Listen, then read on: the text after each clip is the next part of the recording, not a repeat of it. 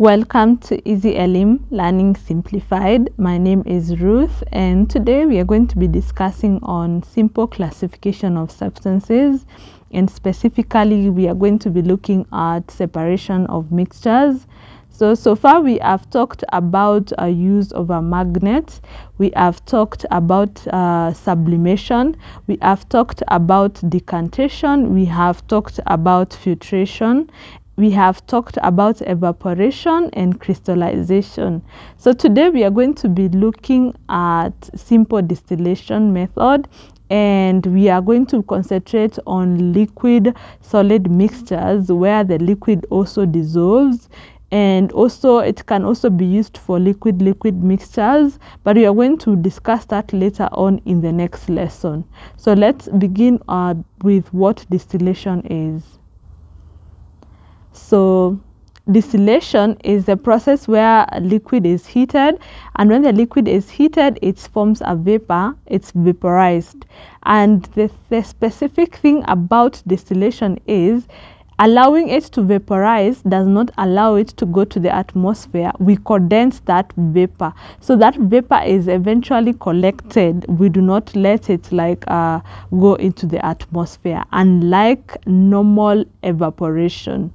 So it is usually used for purification of liquids, and it helps in separation of liquids from a mixture. So if you want to remove a certain liquid and you do not want the liquid to be lost completely, we use distillation, because you heat the liquid, evaporates, it turns into a vapor, but the vapor now is condensed and you are able to obtain that vapor.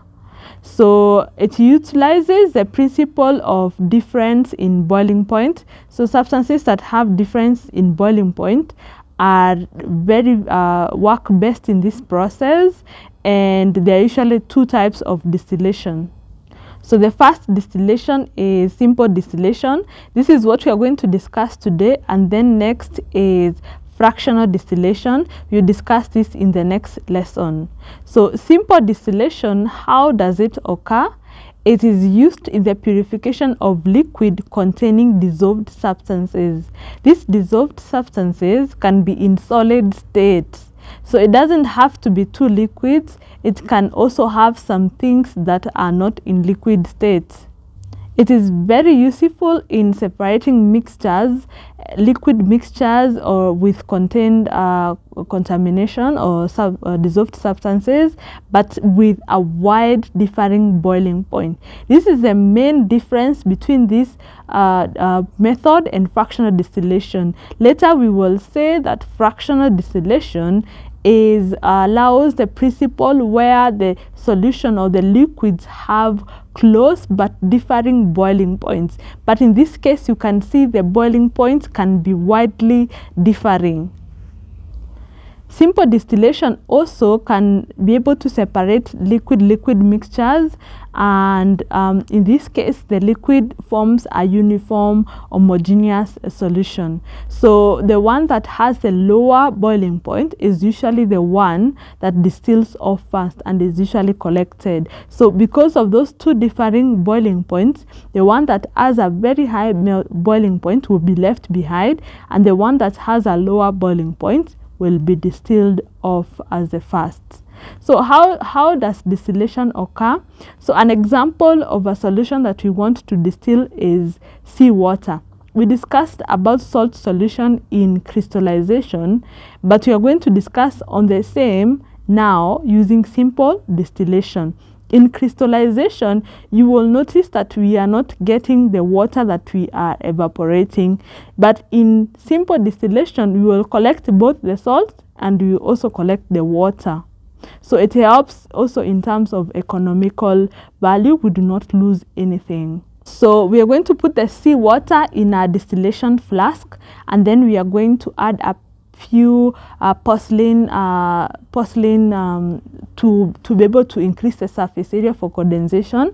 We can use pumice as alternative. These are small pieces of porcelain broken down to be added. They usually helps in increasing surface area for condensation. and also for evaporation. The solution will be heated, and then when it starts to boil, we are going to start collecting the distillate. We call it the distillate, the solution that is collected. So this is a simple distillation diagram. You can see the salt solution is being heated, and then it goes through this delivery tube, and then it's cooled down on this cold water, and we collect that liquid. This is a simple technique.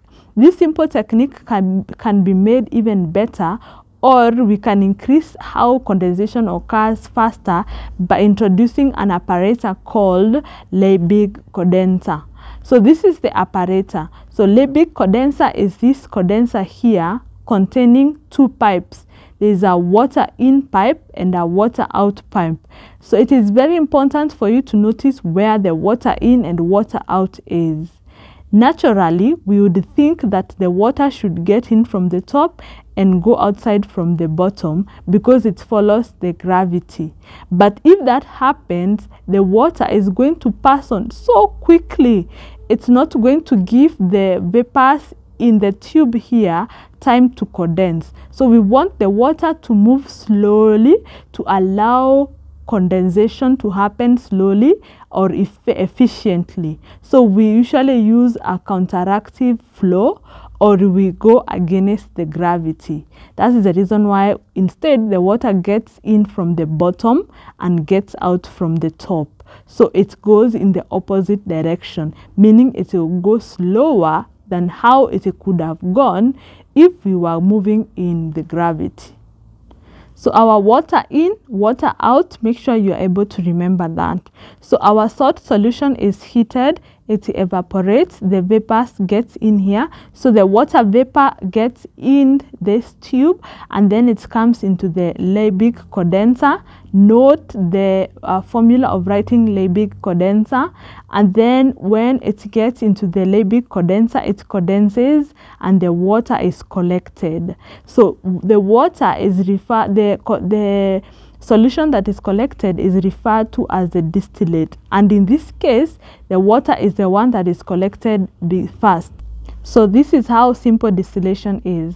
Later on, as we discuss on fractional distillation, we are going to see what is the major difference, or what are some of the differences in this setup and the fractional distillation setup, and then we are going to make some conclusion what distinguishes them two.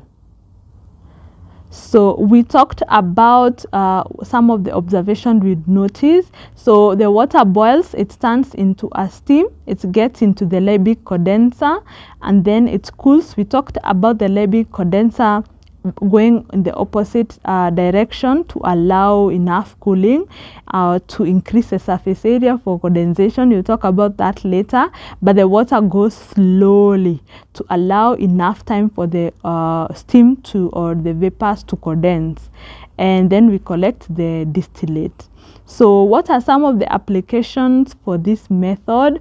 One of the application of distillation, simple distillation, is in the manufacture of wine and spirits. It also is used in the desalinization of seawater to obtain fresh water. So you see, we are removing the salt from water, and we are able to obtain that fresh water. We are not throwing away the water.